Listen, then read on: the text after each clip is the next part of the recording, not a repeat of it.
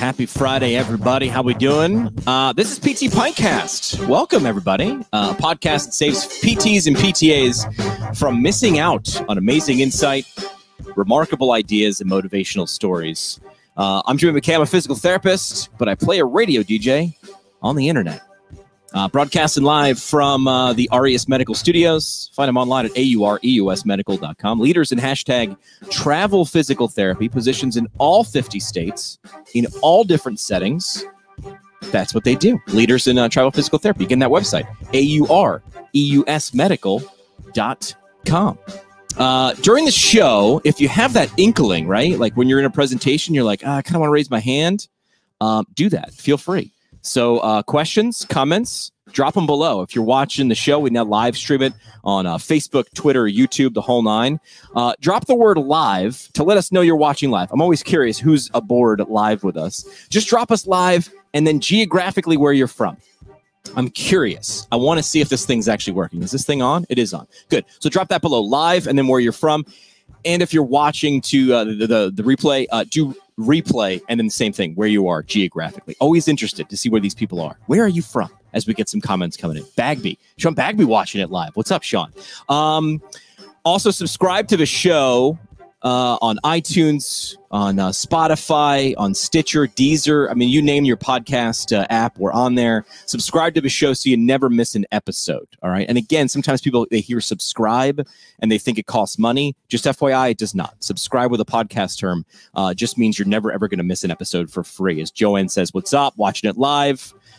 From Michigan. Hello, Joanne. Welcome to the show. Interesting program for us tonight. I love the fact that this show, we kind of get into these different corners of the profession, and there's so many corners. We're talking about a lot of different things. Leadership and communication. Like what is leadership? Why is it required for behavior change in PT, both with your patients, with your colleagues in your practice? Some tactical things about how businesses have pivoted during COVID. And then something that is near and dear to my heart is communication. I love that stuff. So let's dig into this with our guest who, we just had on the show. She's coming back. Guest tonight, CEO of Performance Physical Therapy, a locally owned and nationally recognized multi-clinic practice, employing over 200 amazing people. In addition, our guest is grateful to have the opportunity to serve as the president of the APTA chapter in Rhode Island. Ladies and gentlemen, let's welcome back Michelle Colley. Back to the show. Michelle, how we doing? I am really good, thank you, Jimmy. I thank you so much. I really appreciate being here. Having you back on the show. First question, always the hardest. What are we drinking, Michelle? Well, it's Friday night, so tonight's a little bit easier than last time. So I am drinking a margarita with my favorite Casamiga. It's a shame the bottle's almost finished, but some Casamiga tequila, some fresh lime juice, and some concho. How about that for Friday night? That's Clooney's hooch, huh? It is. Yeah. How do you not trust something put out by George Clooney? You have to trust Clooney. I know. It's all absolutely. I'm doing, because we're in the spirit, right? I'm just doing Corona. It's a Friday night, and I figure why not embrace the current pandemic? It's been a long week or half a week that feels like a month. So I feel like this is it's going to be very cathartic to like just drop some weight off the shoulders. Like, what are you doing the last couple days? Because you've been ramping things up in terms of like meetings and whatnot, like stuff with your practice while the whole election results things are going on. So is that a good distraction, I'm guessing? It's a really great question. Yeah, it's a fascinating time. I think the election adds a whole level of stress to every individual on top of what they're dealing with COVID. But with having an organization, I think it becomes even more important to have empathy and to create some structure and some normalcy. Otherwise, people are just, there's too many things that are uncertain in the world. So I think in a role, a leadership role or an organization, if you can provide some structure where people have control over things, then they feel better. Yeah, I think that, and we're going to dig into some leadership, as Kyle Stapleton says, "What up from North Carolina?" Well, let's start with these topics. We're going to end with communication because that one I feel like we could go off the rails in such a good way. Let's talk about PTs a while ago, we got that whole DPT thing in our profession. Right now, that's the degree you have to have when you graduate. But for some reason, we're not seen as the leader. Maybe we're not acting like the leader, as the leading, how to be the expert musculoskeletal provider. How do we get there? It wasn't just the degree, right? I mean, we know that, right? As communicators, you don't just slap a title on something. So where we fallen short, what do we need to do to become the expert musculoskeletal provider? Well, I don't really have a good solution to it because it drives me crazy. I think of it more of as a problem, but with any problem, you have to bring awareness to it first. But I think it comes back to the behaviors. Are we instilling the behaviors into our physical therapists? The title, DPT, doctor, whatever, but you have to have the underlying behaviors there of professionalism, of communication, advocacy, being responsible, and taking responsibilities for who we are and the value that we provide.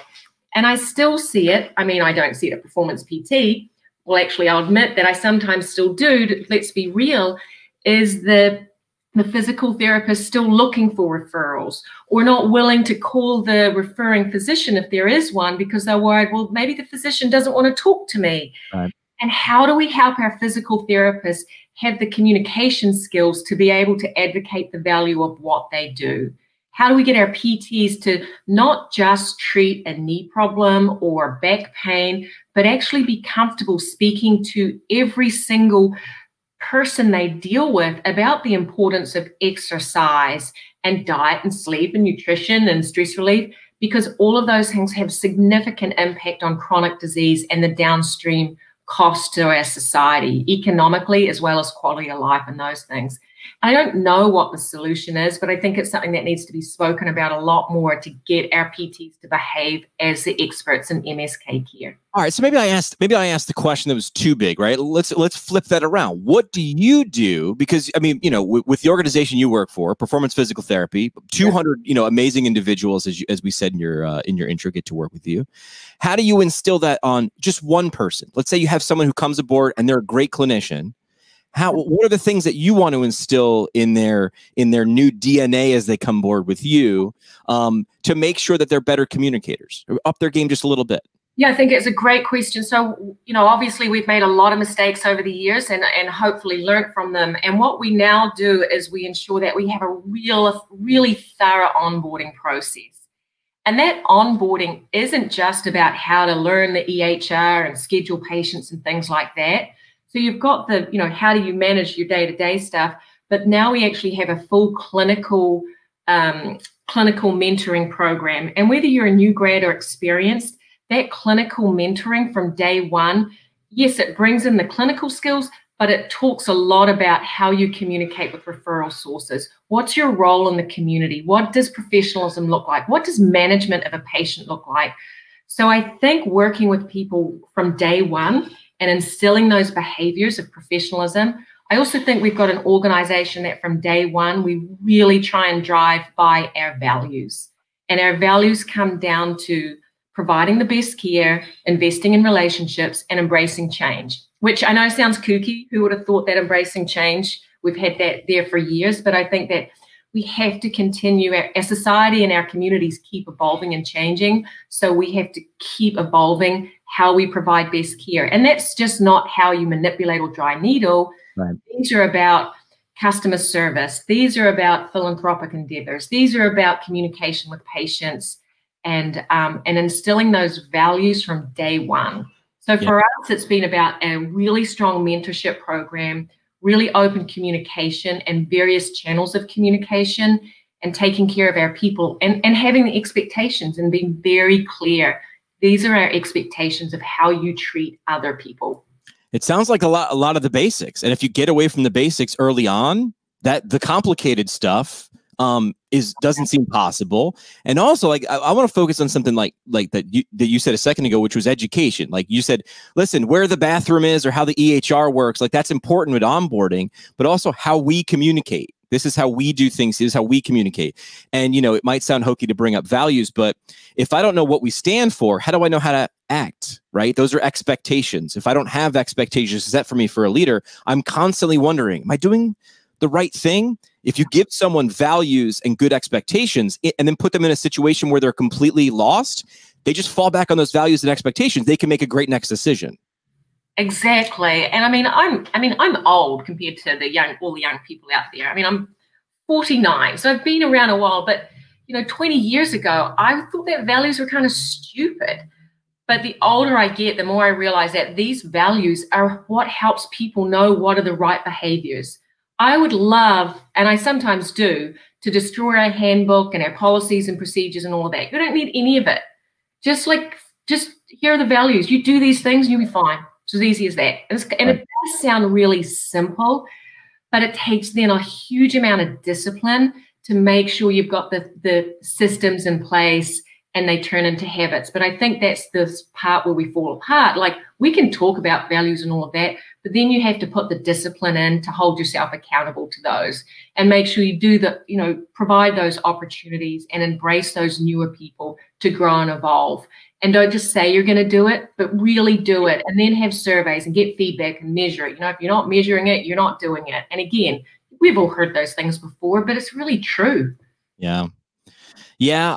What was it then? Because I would agree, right? I mean, at one point, something was cheesy and you didn't embrace it. And then at some point in your life, it flips. Like, for you, what was it? Like, what was really saying, hey, what are my values? And just looking and taking stock. What was it for? Was it a moment? Was it something in the clinic, out of the clinic, or in a business like arc? Like, where in your story, what did it all of a sudden be like, hey, yeah, this is important now?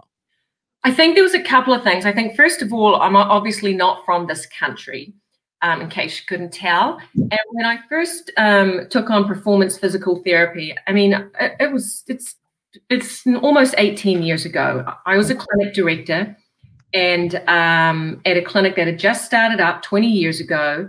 And the original owner said, I want out. And I was actually 8 months pregnant. So I was a little loopy when I was pregnant. And I'm like, yeah, I'll buy the clinic. Because they was like, I'm like, I'll do it. We were 16 employees. I knew nothing. I didn't even know what a P&L was.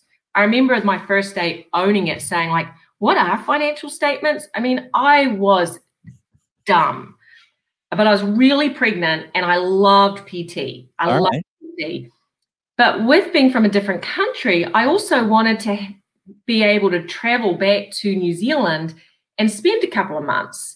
And I realized the only way I could do that was to really understand objectively what was going on.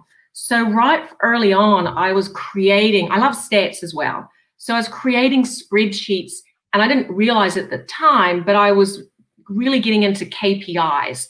And then really over time, I suddenly realized how important the behaviors are and how that changes what your key performance indicators are. So I think it was an evolution over time. And I think I was thinking, yeah, I want to own this practice and have this great place for people to work and take care of patients, but I want to sneak down to New Zealand for a month or two when I've got a young baby. The only way I can do that is to objectively know what's going on. And I think it was I think I was in an opportunity to learn quickly the importance of behaviors and then how that then impacts the numbers. Yeah, well, it sounds like, behavior change, right? Like, it was like, okay, if I want to be able to put this on autopilot or be able to walk away for a little while and know that everything's operating how it would be if I were here, or as close to that would be as possible, you set up numbers. So you went objective, but then you went a step further and went, okay, well, subjectively, how do we need to act to make sure the objective things happen in this clinic, and we do that? Exactly. So yeah, that was a big one. I think there was another interesting time when, I didn't know about marketing or advertising, and I, put a random ad in somewhere, and I could never measure the return on investment. I didn't understand. Yeah, I paid $2,000, threw it away. I don't know if it did anything.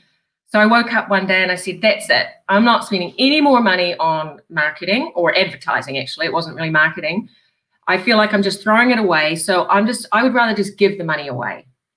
And so at that stage, I crossed out advertising and said this, now we're going to give it away. This is now philanthropy. Wow. So from that day on, I flipped it and we really invested in what we do in the community.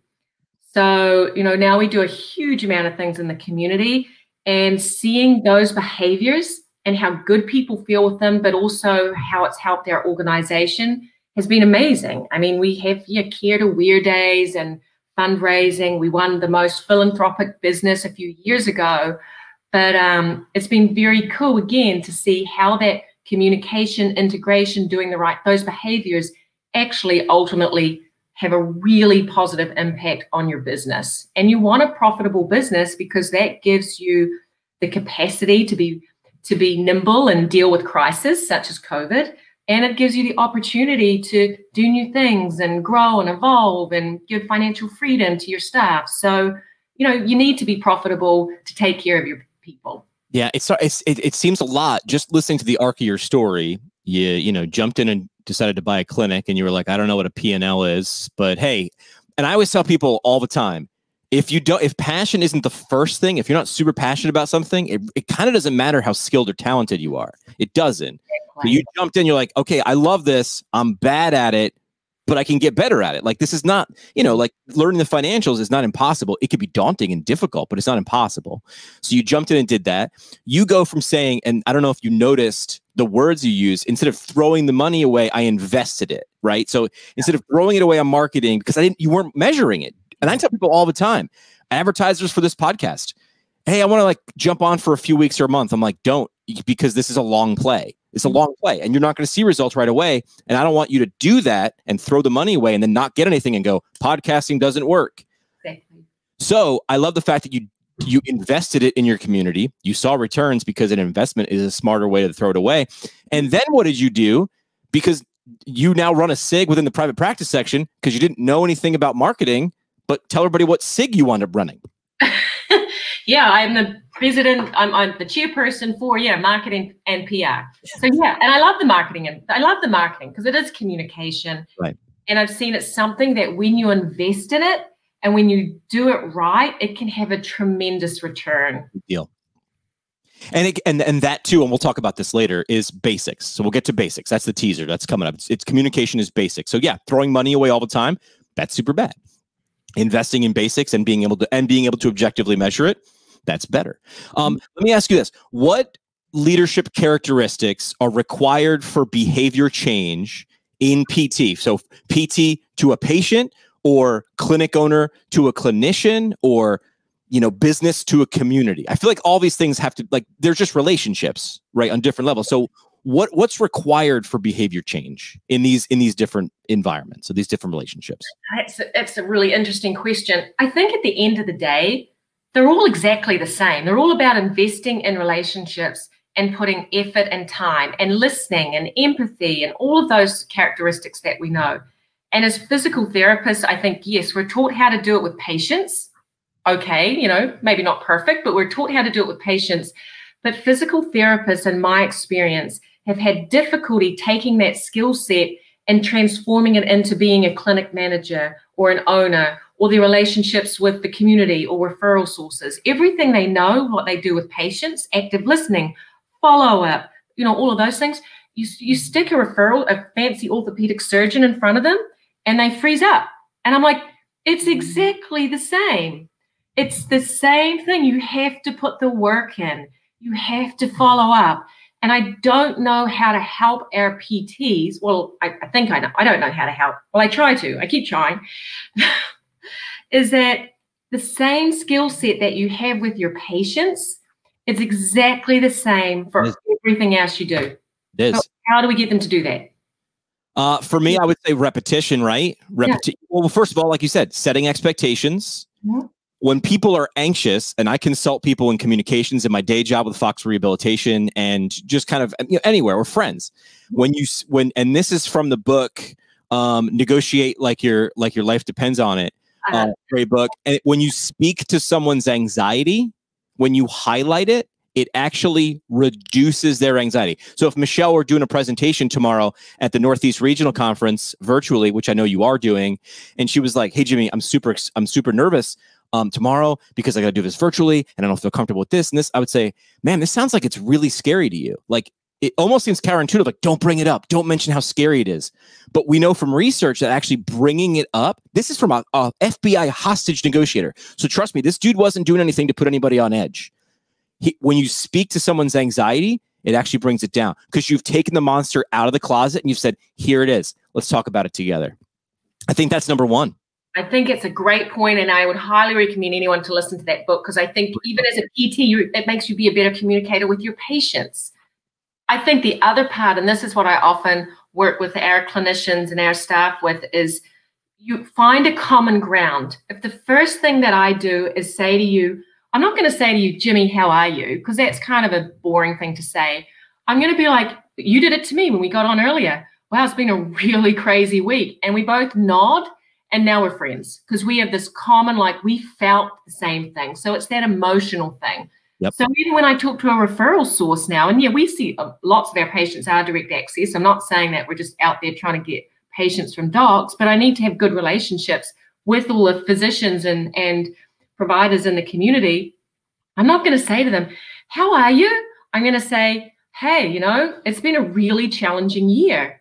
I certainly empathize. How are you guys managing it? How is your practice getting through this time? Yeah. And open-ended questions, but with empathy, the same way we do with our patients. Because you don't say to your patient with low back pain, hi, how are you today? Right. You're like, yeah, your back hurts. It really sucks. I'm really sorry. Let's get on. It's that, how do you get that really fast emotional connection? Yeah. I always say if you want someone to think that you're interesting, and like interesting in a way that like I would like to interact with this person, right?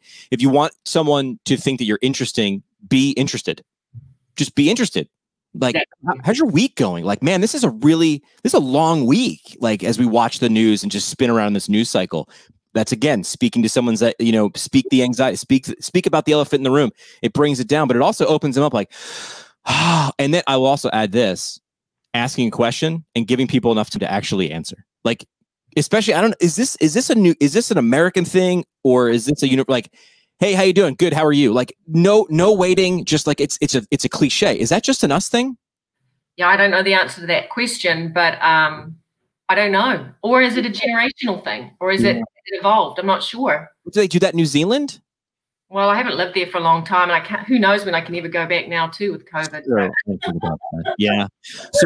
So, but what you're saying as well, you also brought up a great point.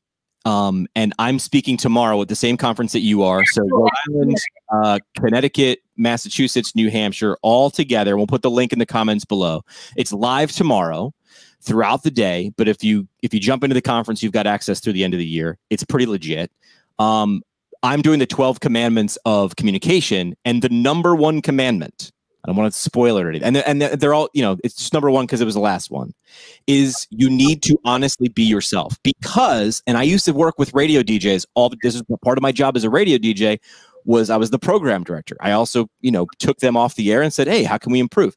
And number one for me was, listen, if you're disingenuous, if you're the radio DJ and this is how you're talking, people might not know exactly what's fake, but they'll detect fake and they'll just be like, no, I don't like it. I'm out. And they'll leave. And to get them back, they don't want to feel that someone is being not themselves. They won't be able to put their finger on it, maybe, or maybe they will, but they'll detect wrong and they'll be like, I'm out. I don't like it.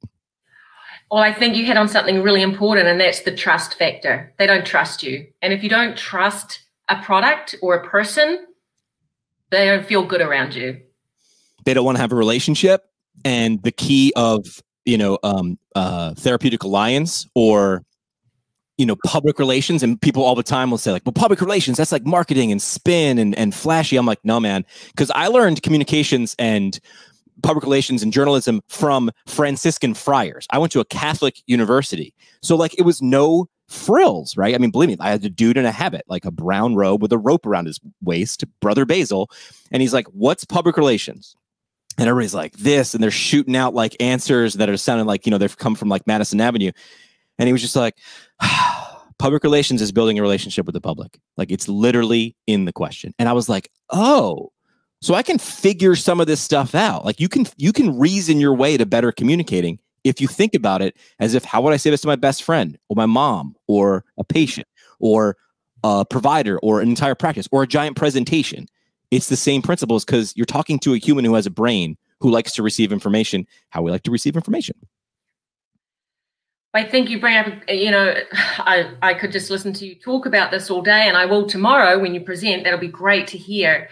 I think it's that authenticity as well. And I do think, you know, many people are so worried what people think, or, you know, I'm not as smart as I'm going to get found out that I'm not as smart as what people might think I am. And I think it takes a level of maturity and time to sort of get over those things and just be like, yeah, you know what? It's okay that I might not be that smart. And there's a lot of things I don't know. And I'll admit it at this stage. Smartest people, though, I mean, the smartest people in our profession, the smartest people in science will tell you, like, hey, this is what I know now. Yeah. Not that this is it, period. But this is what I understand to know now. And if anybody else has other, I would be very open to that. Like it's not an accident that the smartest people and the most successful in our profession are the ones that are typically most open to learning new stuff. Like that's not an accident. Like pay attention to that. Yeah. So that's one of my commandments out of the 12. And the other one, what you just kind of spoke about which is if you don't practice your presentation, it's going to come across kind of disingenuous, like, right? Like I put out a poll on Twitter. How many times do you practice your presentation before you give it? Like 0, 1 to 3, you know, more, whatever. And most people 0 and they wing it, or 1 to 3. And I bet you if I deep dove into that, those 1 to 3 times is like looking at the slides and saying it to yourself. And I'll tell you this from experience, from 15 years in broadcasting, and I'm pretty damn good at winging stuff. That is not actual practice. Thinking about it in your mind is not doing an exercise. It ain't doing it. It's not it. It's 0 reps. So I bet you a lot of those people who said 1 to 3 are actually a 0. I don't know. That's my guess. But yeah, like, I mean, I'm pretty good at talking. I got 3 bullet points to talk to Michelle about tonight. Broad. But I bet you we could talk for 45 minutes, right?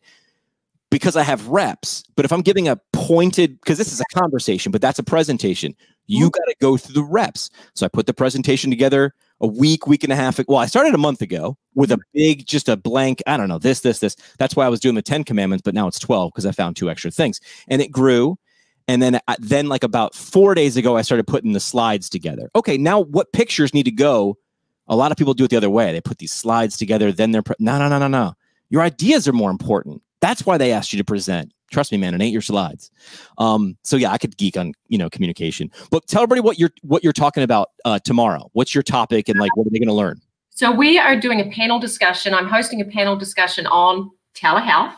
I have 3 wonderful clinicians, and we will be covering outpatient, SNF, academics, all about telehealth. And I think the exciting part is that as the host, I'm going to try and pretend not to be an advocate of telehealth.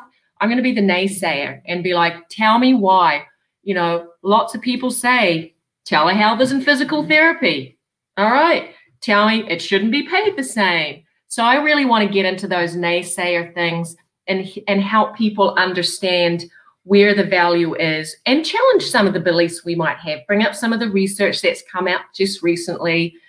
But I think telehealth to me is a fascinating subject because it really brings up the importance of communication, management, and the value and how the kind of relationships that we have. So yeah, I mean, here's the other thing is I love manual therapy. I love dry needling. If I was treating, you'd see me. I have my hands all over you and dry needling and all of that. But over the years, you know, I've come to respect that stuff's easy to learn. Just like I learned how to do the finances, that communication part is the valuable part. And that's why I think telehealth is so important, and we'll continue to advocate for it as being a really key access point to care for our patients. I like that. I like how you're doing exactly what I mentioned before, right? With what they said in that book, which is you're speaking the anxiety. All right, telehealth's great. Tell me why. Like, we should get paid the same amount. Prove me wrong. Yeah. It's not like that meme of the guy sitting outside with the folding table. Telehealth shouldn't get paid the same. Prove me wrong. Like, if it's legit, let's make sure it's legit. Let's have the research, and we're working on that right now. So that's cool. Who's with you? Who's on the panel? I have Jordan Madigan, who's an Australian PT who works at Performance. He's awesome. I have, oh gosh, now I'm going to forget all their names. Isn't that terrible of me? Amy Perrin, who is in Connecticut, and Jane, from MGH. Oh, awesome. Yeah, so academics from there. So a good diverse group that are very respected in their different areas. Good. If you're watching this live, in the comments below is the link to the New England conference, which is going live tomorrow, which is, wow, November 7th is tomorrow. Isn't it crazy? I don't know. That was a real weird time. I was like, it's the conference is November 7th, but how can tomorrow be November 7th? It is. But if you're listening to the replay or listening to the podcast, we'll put the link in the show notes. The content is available recorded through the end of the year. So go in there and turn this into your morning commute CEU sort of deep dive and just listen to to and from. You use it as that. Let's talk specifics on pivoting during COVID. Pivot is a good word. I'm trying to think of a better word, which is complete revamp or complete pulse check. Let's go micro. How did you do it at Performance? Like, what are I'm sure there's a lot, but what are some of the big ones that you'd want people to hear so maybe they can learn? Well, it's been interesting because I've had to reflect lately because I'm doing my paperwork for PPP loan forgiveness. So in some of that, you kind of got to go back and sort of attest to what happened. And I think the big thing that I did was something that was probably really stupid, and I've actually been told I was stupid to do it, is that on March 16th, the governor in Rhode Island was really, what did she mandate? She mandated, I think at that stage, you had to wear masks and everything was shutting down really fast and our staff were getting nervous. We didn't know how are we going to manage this? I called up a guy I knew from Better PT and was like, we need to know how to do telehealth like today. And no one was paying for it. And on March 18th, we closed our doors. And I think they recorded it because I think I cried in front of my staff because we put out an announcement. We said, as of this afternoon, we are closing all our doors and we are going to 100% telehealth. We maintained a 40% of our caseload of patients. Wow. But the weird thing is we weren't getting paid for it. So I was like, well, I don't feel from a public health standpoint, I don't know how to manage this. This is a public health issue. And I know the Surgeon General had put out, hey, you know what, PT is essential service. And I completely agree with them.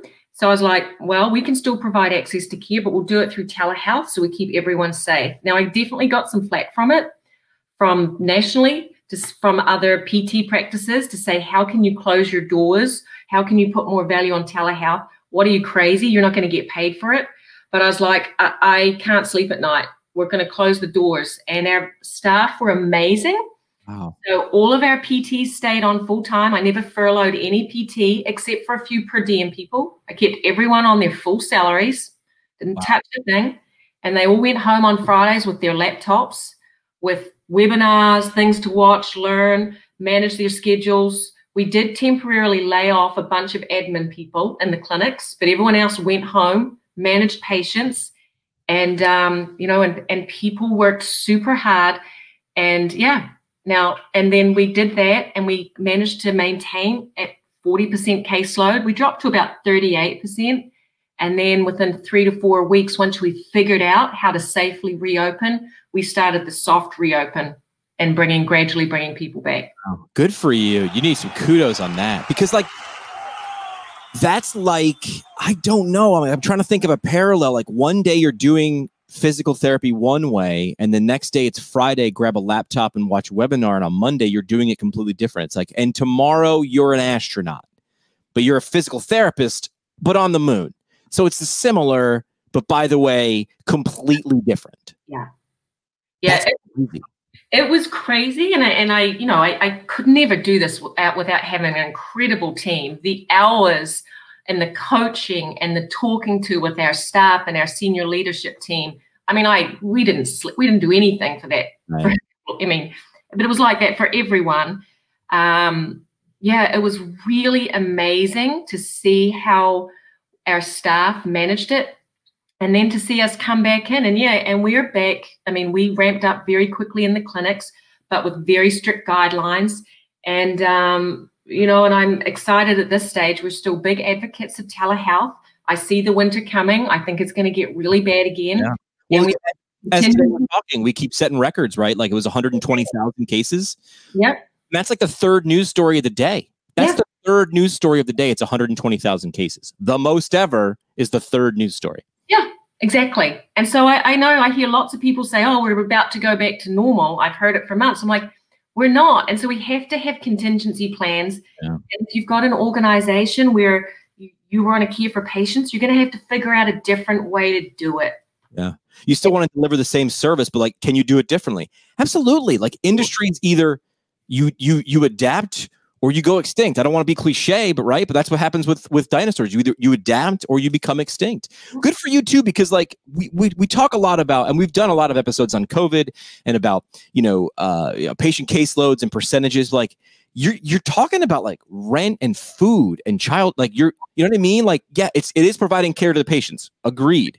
But like, you're also talking about like rent and car payments and food and mortgages and people's lives. Like your clinic, like the people that trusted you and you trust to be they are your business. Yeah. That's a big deal. No, you're right. And I think actually one of the cool things that many of our PTs did, one of the first things we put together for all of our therapists, you just got to manage your patients.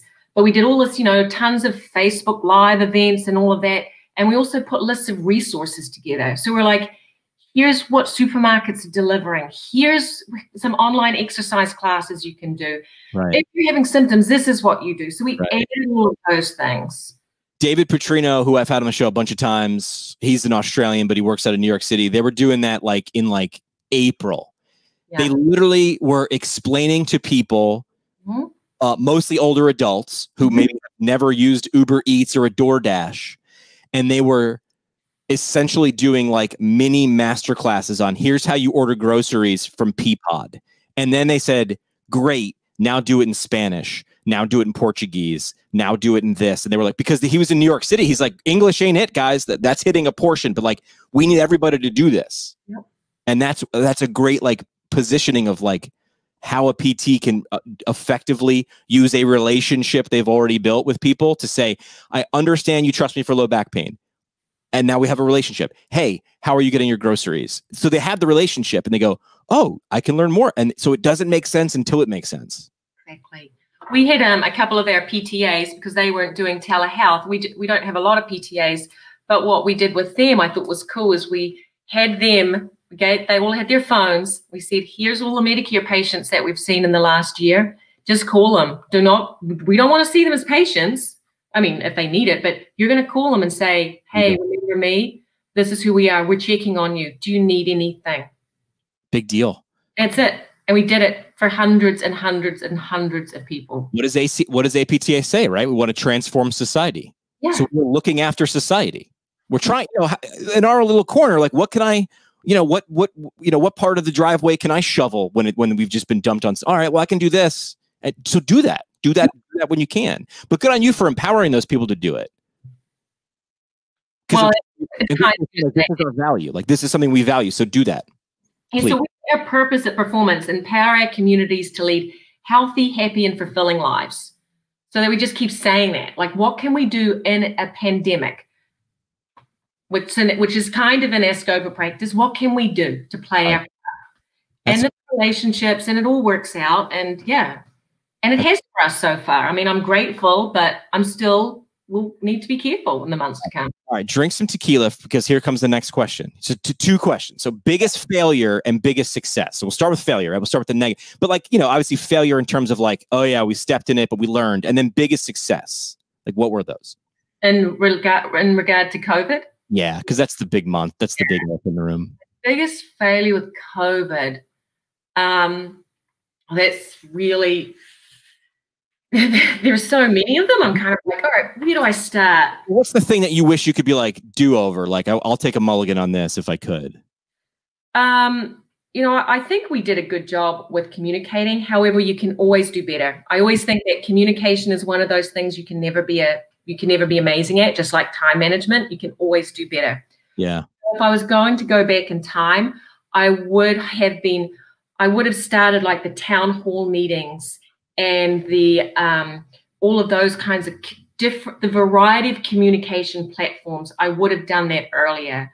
So we would say like, oh, we'll just do a live Zoom thing. And then I'd realize afterwards that half the people didn't have the bandwidth to listen to me anymore. They wanted to read it.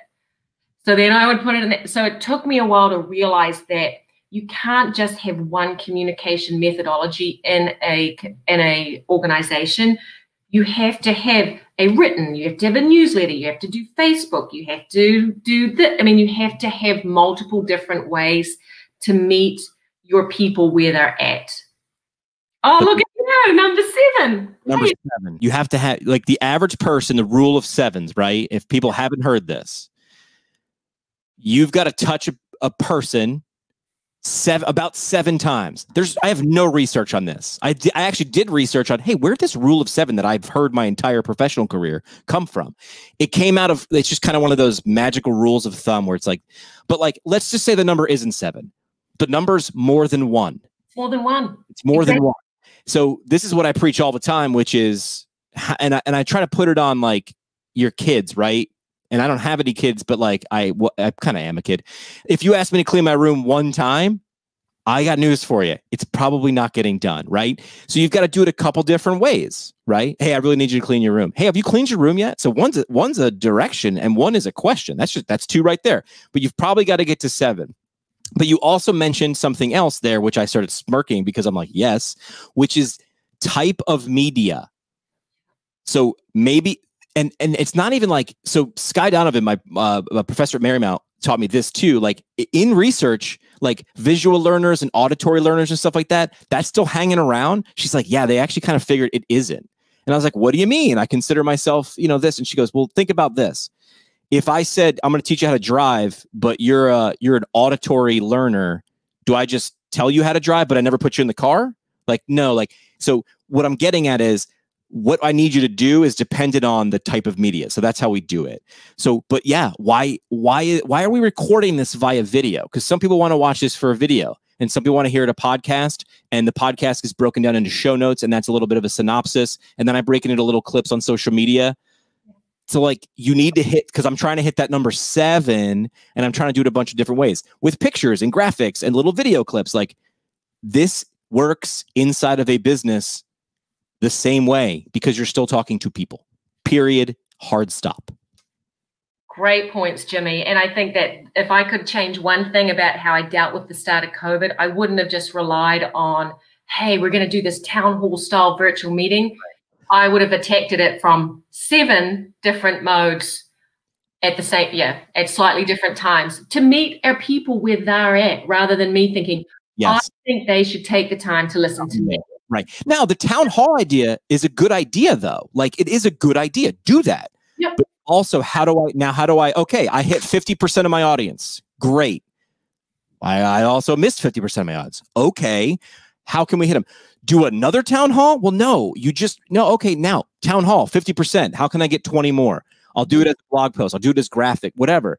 So that's a good example. All right. So if that's your failure, that's a pretty good failure. Like that's because I think that's a common one. So thing that you're most proud of with you and your team, like what was it? What came out of it? I think I was, I'm pretty proud of the fact that we pulled off the telehealth thing. Yeah. And then we ultimately got paid for it. And I think we had the first private payer here. Blue Cross in Rhode Island was the first to verbally, the day after we went live, I was on the COVID task force on this national call, also speaking to our Blue Cross rep. And he was like, we're going to do it, Michelle, we're going to do it. And I'm like, yeah. And it was kind of the start of helping us see how relationships and advocacy can actually work. And yeah, exactly. And I found that really a wonderful gift during COVID. I know we sometimes aren't always happy with our payers, but I've always made a point to have really good relationships with them. And so we can have really frank conversations, and it's been really helpful through this challenging time. That's a good point that I don't think I've ever even thought of, which is like, man, yeah, relationships with payers. Like we like to paint them as the bad guy all the time, right? They don't get it and they don't pay. But like you can bitch about it. We can bitch about it together. It doesn't do anything. What can you do to move the needle 1% in your direction? I don't know. Build a relationship. Build a bridge, not a wall. Exactly. Build a relationship. And then you have the opportunity when the time is right to help them truly see the value of what we do. Because that person to want, we paid enough, because we don't have any relationships with payers. We haven't shown our value because we're in our little silo going, I just want to treat patients and we're really great. But we have to open up our communication methodologies and ways we do it with a much broader group. dare we say, ruthless communication, as Sky Donovan chimes in on Facebook. She says she learned the hard way. This is a great lesson, why I wanted to bring it on the screen. She said she learned the hard way. People have to be ready to receive the message. She said, I just expected they were all ready when I delivered. Not true. Repetition was key. Like, and I say all the time, George Bernard Shaw said, like, the biggest failure in communication is when you think it has occurred. I'm going to say that again. I didn't make this up. Again, George Bernard Shaw. Brilliant. The biggest failure in communication is when you, the sender, think it's occurred. So you said something and you're like, everybody understands what I understand now. No, they don't. And if there's a miscommunication, or if it's not fully received, you as the sender, the originator of the communication, has to take more ownership over the audience. That's the teacher in the classroom. You got to own it. Not all of it, like, but you have to say, like, all right, is this on me? You have to repetitively say, did I fail here? Ruthlessly self-evaluate your communication.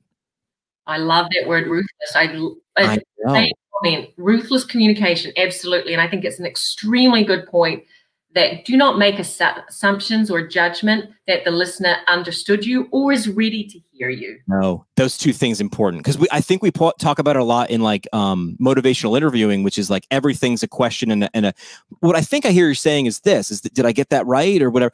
That's good for the listening, but also like understand they might not be ready to receive that, or the way you're sharing. I don't understand what you're saying. I was trying to talk a friend today through improving his social media, because he doesn't like it, but he understands he needs it, but he doesn't want to do it. And I was trying to do it through text message, and he finally just said, I don't learn this way. And I was like, you know what? I don't want to teach this way, which is why I was like, we need to be face-to-face for this. This is a face-to-face communication where I can draw with a Sharpie and whatnot. So he wasn't ready. It wasn't the way I preferred. And it wasn't working. And we both got frustrated. I was like, dude, let's just get together, have a beer, and then we can do this. So that was a good mini observation. I just thought of that. That happened this morning. That's why that failed. Okay. Alcohol, though, alcohol helps with everything. I shouldn't say that. That's a terrible thing to say. It's one. How about one drink helps with most things? After the first, it's like it could go here nor there. We don't know where it's going to go. So the last thing, I mean, we've been talking about this through the whole conversation, is like, how do we become stronger communicators?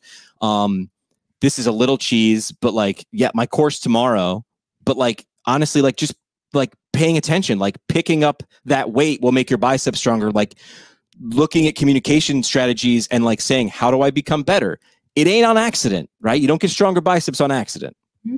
Yeah, I think it's about being much more mindful about communication. I think it's measuring the impact of it. Like treat it like a real thing. Don't just think, oh, it's just this thing, communication. Kind of like marketing. It's just this thing people do. Like, no, measure the responses of the people who heard you speak. Do surveys and see if they heard you. How many people showed up to the event, and get feedback from people, and do specific tactics. Yep.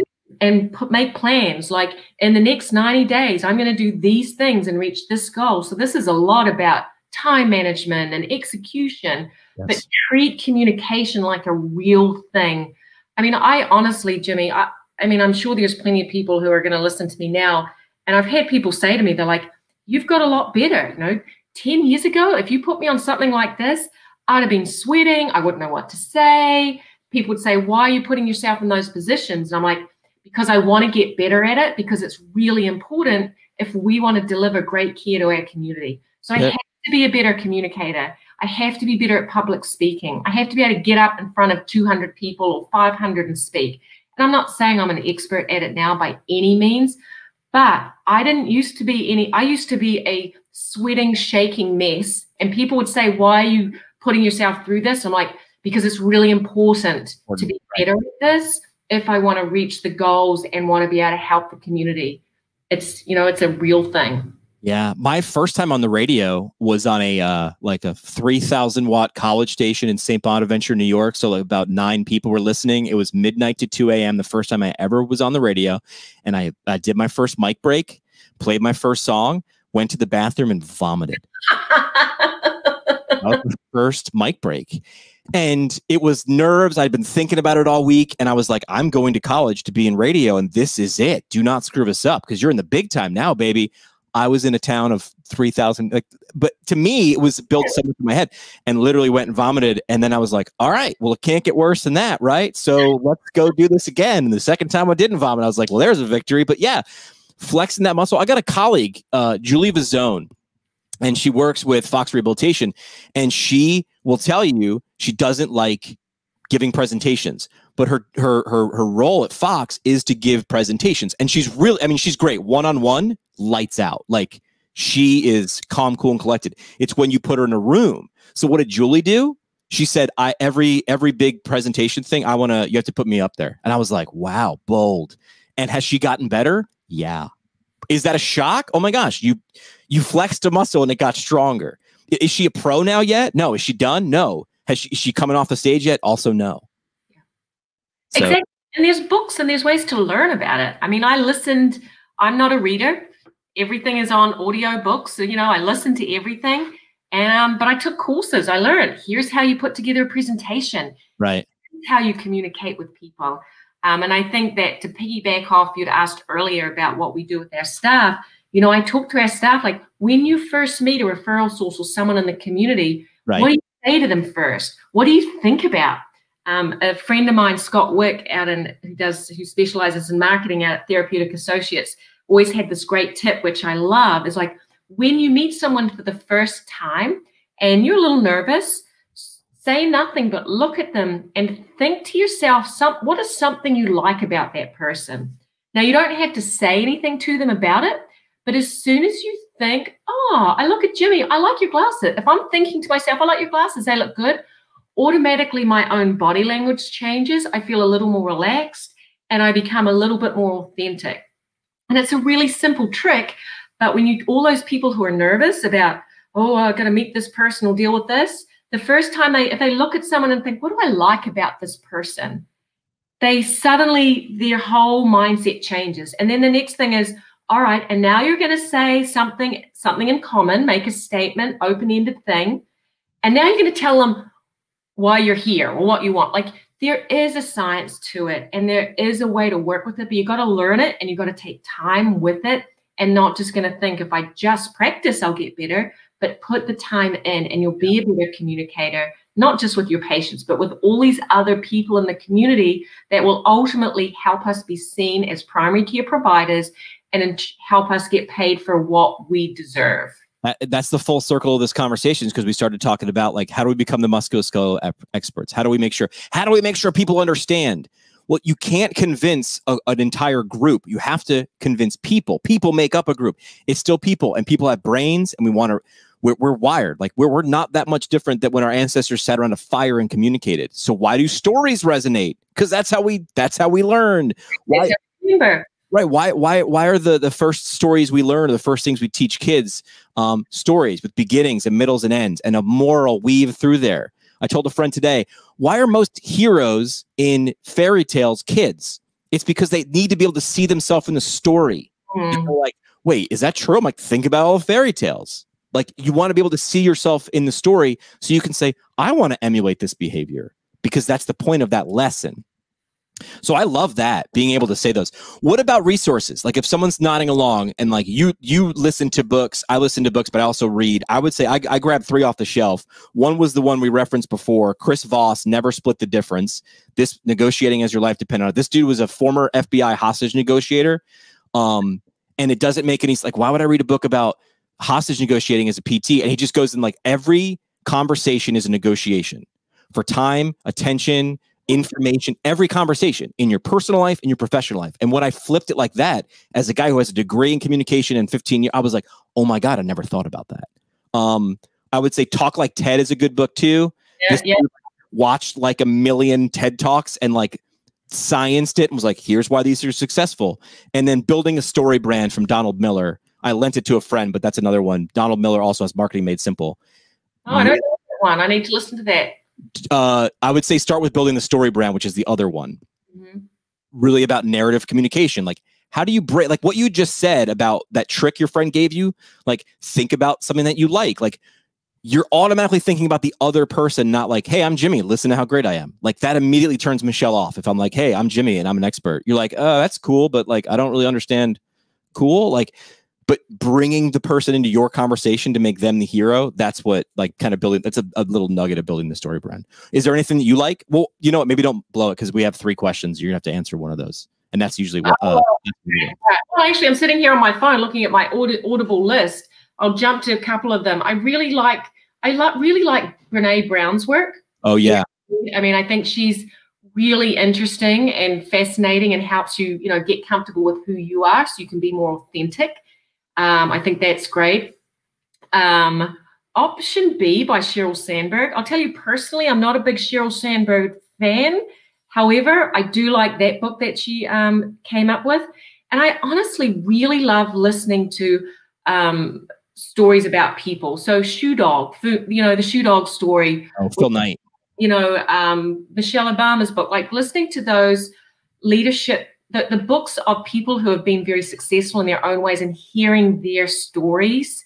And again, that's the storytelling I think I find tremendous value in. Have you listened to How I Built This from NPR, Guy Raz? Oh, I love How I Built This. That's both. That's stories in a kind of, well, he's got a book now, but podcast form. So it's like, hey, Spanx. Why does a 40-year-old guy care about Spanx? But like, she teaches you a lot in her story, and they told that really well. All right, tomorrow live, you're doing that panel discussion, telehealth, where you get to play the devil's advocate. That's got to be fun too. Where you're just like, I don't know, prove me wrong, poke the bear. The message, the link is in the comments below if you want to head to the Northeast Regional Conference again. Get it live tomorrow on November 7th, or you can listen to those recorded through the end of the year. I'm excited. I'm doing again the 12 commandments of communication. It might be more by tomorrow, by the time I actually get the stage here in my living room. Welcome. That's what I'm going to open with. Welcome to my living room. Are you ready for 3 questions? I think so. Good.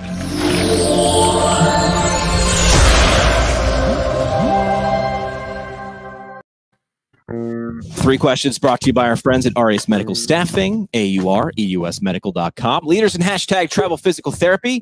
I don't know, do what you want to do, which is be a great physical therapist or physical therapist assistant where you want to do it. And by where, I do mean geography, like they have positions in all 50 states and DC, but also like what setting. Because a lot of times people will be like, oh, it's just outpatient ortho. And I'm like, it's not actually. I thought it was too when I was a student. So check out what they have to offer, AUR-EUSmedical.com. Go there, AUR-EUSmedical.com. 3 questions. You're no stranger to this one. So first question is a where question. You're in Rhode Island, but once it's safe, I'm prefacing it, once it's safe to travel and approved, where in the 50 US would you want to go, but you haven't been yet? Well, last time I was on the show, I mentioned Colorado and I said I wanted to get high, but it wasn't. It was because I wanted to be in the mountains and hike and snowboard. It wasn't for other reasons. But I would say I'd like to get back to Vermont even now, Vermont, and go snowboarding. Why not? It's the good time of year to do that. They just got some snow just the other day. Yeah. In early November. Second question is a what question. So similar to like, book, movie, podcast, what's something you'd suggest for the audience that has value that you like? I'd suggest you actually listen or read Top of Mind by John Hall. Top of Mind, it's really about relationships and it has a marketing spin to it, but it's how do you stay top of mind? And I think that's really important for our profession, for all of us. When someone says, how do I move better? You want them to think, I see my physical therapist. All right. That's on the list for me then, because I was just having conversations about this, right? Like if I said, Michelle, how tall is Mount Everest? Like, what would you do right now if I threw that at you, said, I'll give you $100 if you can tell me in 30 seconds. I'll Google it. You'd grab your phone, right? Yeah. In a year or two, we're going to get more custom. And I got like 7 devices in my house named Alexa. Oh, yeah. So, but here's the thing, right? When you Google it, you're going to go, you're going to look at the first 2 or 3, right? Yep. Those devices, it's one response. It's binary now. You are either the response or you are not the response. Oh, what a great point. Top of mind is now on my list because how do you get top of mind? Because it used to be like, you need to be on the first page at least for Google, right? Which is hard, but possible. But now we are binary. We are all, you are the answer or you are not the answer when we start to go. Wow, what a great point, Jimmy. I love that. Scary, isn't it? Yeah, it's scary. I don't think we're there yet. And I have a lot of these devices, but it's going to happen, right? It's going to happen. Voice is the way to go. So that third question is, Who question? Who's someone in the audience should know more about? Another good question. I'm going to say Mike Horsfield. I'm going to do a shout out for my friend Mike Horsfield over at Rock Valley. He just became new president for PPS. He did. Congratulations, Mike. Yeah, he did. And he has been really instrumental at doing a lot of peer-to-peer work and a big KPI project for PTs and practices so they can be more successful. But he's just a great mentor, a very good friend, and a huge advocate. And I think he will serve our profession really, really well. How long is the term for PPS? Is it a year? Multiple years? It's 3 years. Yeah, 3 years, I think. Yeah. And he's a terribly nice guy. I mean, there's a lot of nice people in PT, but like he's I don't know. I met him like 2 or 3 times. Just a terribly nice guy. He's a terribly nice guy, exactly. And he's funny. Yes. And he's authentic. Yeah. And he's an incredible listener. And all he wants to do is help people. He is so passionate and humble. You know, all of those attributes that you just like him. That's it. All right. That's 3 questions. Mike Horsfield, expecting good. We got to get him on the show. Yeah, you should. Absolutely. Put in a good word for me. Yeah. 3 questions brought to you by Aureus Medical Staffing. Again, aureusmedical.com. Last thing we do is the parting shot.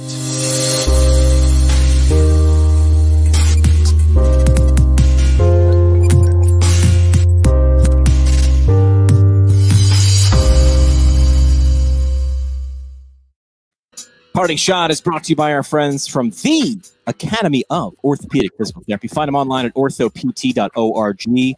Leaders in Orthopedic Physical Therapy. I was kind of perusing their current concepts of orthopedic PT course, just kind of seeing what I could learn. It's in depth. This is really the course you want to take if you want to take the OCS exam, a great prep course. And I was just looking at the reference list. That alone is going to give you a wrist cramp as you scroll through that thing. So it's in depth. I mean, this is the current stuff. That's why it's called current concepts. See what they did there with the name? So find it online at orthopt.org. A lot of different independent study courses there as well. Parting shot, Michelle, your last chance for the mic drop moment. What do you want to leave with the audience tonight? What I want to leave, I just want to really say, be brave. You know, we all love our profession. So have the courage to be authentic and brave and put yourself out there.